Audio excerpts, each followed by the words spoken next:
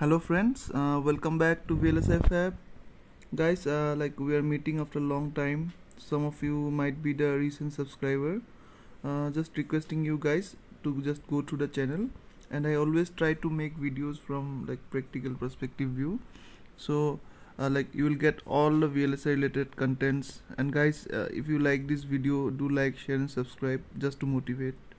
So today we will discuss few of the important commands in timing analysis, because most of us knows the theory and all, but when it comes to actual tracing and debugging the things, you might get confusion like how to do it, and which command to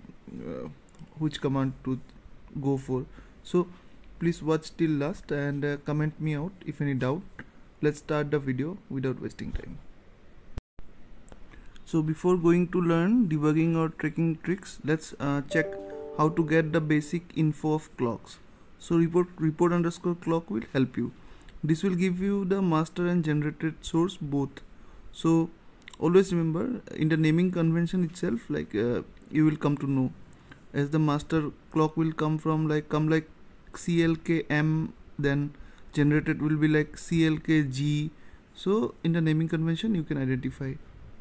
And as you can see in the diagram, that report clock will cover the blue section, like master to generated info you will get from the report clock, and from generated to sync how will you debug, that I will tell you in the upcoming slides. So now to trace from generated clock to different syncs or flops, we usually use all fan out command. This command is widely used to check the connectivity. Moreover, we can filter using some switches such as hyphen levels and hyphen pin levels, like that.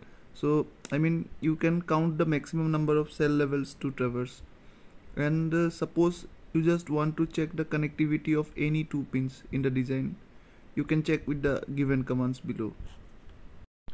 So suppose in your design you want to know all the instance names with C inverter 8P. So guys, as you know, in a chip, there will be several kind of standard cells will be there. Suppose some of will be some buffers, some inverters, then some VL level shifters, like that, correct?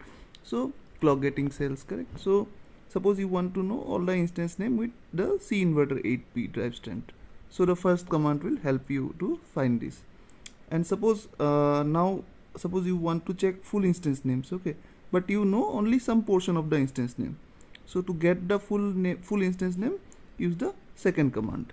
So guys, I have just given few commands, okay? So if you like this video, just comment it out. I will definitely I will be preparing the part 2, so it will be coming very soon.